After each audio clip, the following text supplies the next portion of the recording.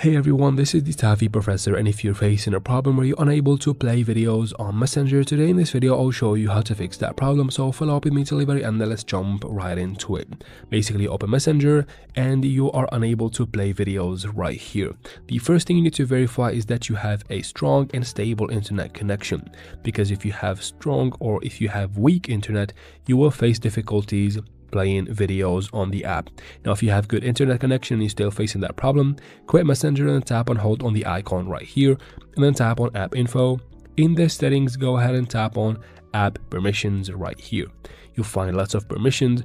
The one we need to make sure it is allowed is the photos and videos one. So tap on it and make sure it is always on allow in order for you to face no problems playing videos and even photos on the Messenger app. If that doesn't fix the problem, try to uninstall the app completely and then reinstall the app, because the problem here is probably in the app itself if the problem keeps occurring.